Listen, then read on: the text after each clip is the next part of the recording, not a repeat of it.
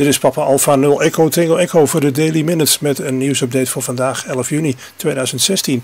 Dus de bulletin van zaterdag. Today's bulletin will be in English. We do have Morse code and an appropriate SSTV image. SSTV this time is in PD90.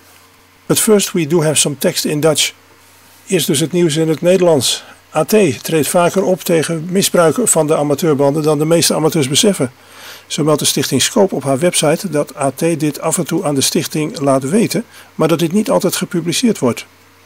Heel recent werd opgetreden tegen 2 intruders. 1 intruder veroorzaakte vanuit de plaats Duiven met name in de avonduren problemen op PI2-NOS. Een tweede verstoorder op PI2-NOS zat in het gebied Rotterdam-Den Haag. Dit bleek een mede-amateur te zijn in het bezit van een registratie. Bijzonder aan deze 2 acties is dat waar AT eerder vaak met een stichtelijk gesprek tegen dit soort dingen optrad of met een last onder dwangsom, in deze beide gevallen strafrechtelijk is opgetreden. Dat betekent dat het een rechtszaak wordt. Het artikel op hobbyscope.nl vermeldt dit niet, maar vaak wordt in dergelijke gevallen ook de apparatuur van de overtreders in beslag genomen. Ook meldt het bericht niet of de amateur zijn roepletters mag houden. Dat is waarschijnlijk omdat dit zaken zijn waar de rechter zich in een later stadium nog over zal buigen. Het betrof hier overigens acties naar aanleiding van storingsmeldingen via het digitale loket Storing melden op de AT-website. Klagen helpt dus absoluut. Probeer overigens alleen te klagen als er echt gegronde redenen voor zijn. Via een linkje in het artikel op de site hobbyscope.nl kun je overigens vinden wat gegronde redenen zijn voor zo'n klacht bij Agentschap Telecom. And now for the propagation bulletin of the RSGB. Now for the radio propagation report compiled by G0KYA, G3YLA and G4BAO. This week saw mixed HF propagation conditions. We were right to predict a geomagnetic disturbance for last weekend, although the plasma hit the Earth right at the end of the National Field Day. This led to widespread aurora as the K-index hit 5 and then 6.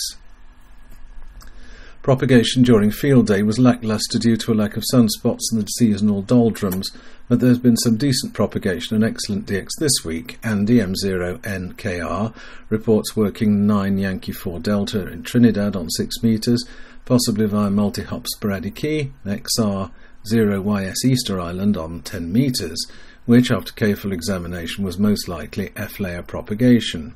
This week the solar flux level is predicted to be in the ranges of 85 to 95, although on Thursday there's only one sunspot group visible.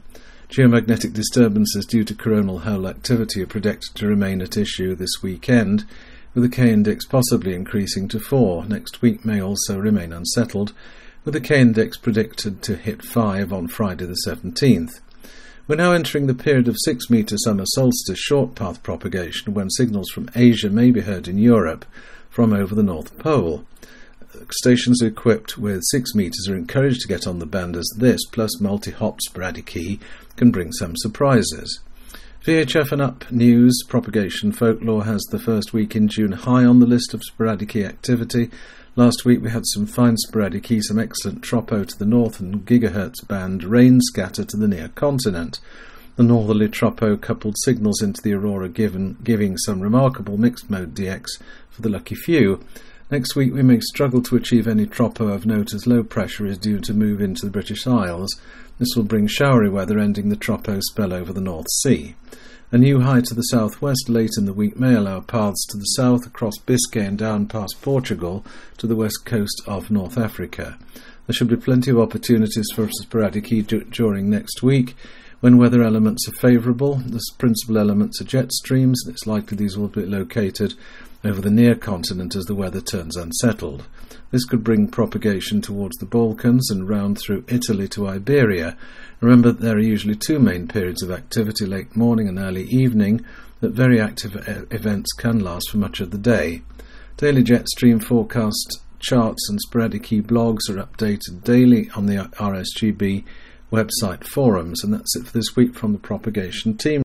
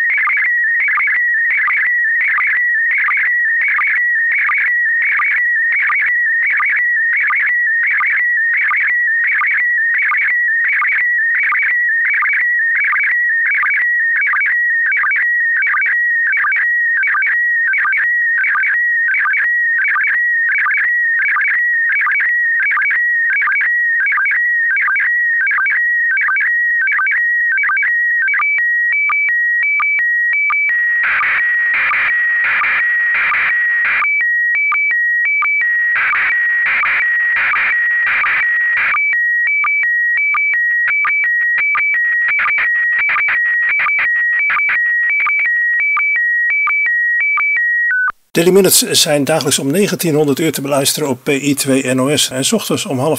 Aanvullende informatie bij de uitzendingen is te vinden op www.pa0ete.nl. Mail verder gerust je tips, commentaar en desnoods prietpraat naar x@xdv.me. Toch is het leuk zo'n bovenregionale repeater. En eigenlijk gaat het ook best goed. Ja, zeker als je bedenkt hoe groot het bereik is. Ja, en hoe druk het is. Eigenlijk zijn er maar 2 grote ergernissen. Inderdaad, dat mensen geen lange break laten. Voor de Echelink-gebruikers. En dat de mensen de repeater te lang alleen voor hun eigen gebruiken. Inderdaad. Als het zo druk is moet je eerlijk delen. Dus mensen, gebruik de repeater niet te lang alleen voor je eigen. PA00 News følgende udsendelse indeholder nogle chokerende eksempler på, hvordan en hobby kan ændre liv i unge under 18. Kraftigt tilstedeværelsen af en voksen anbefales.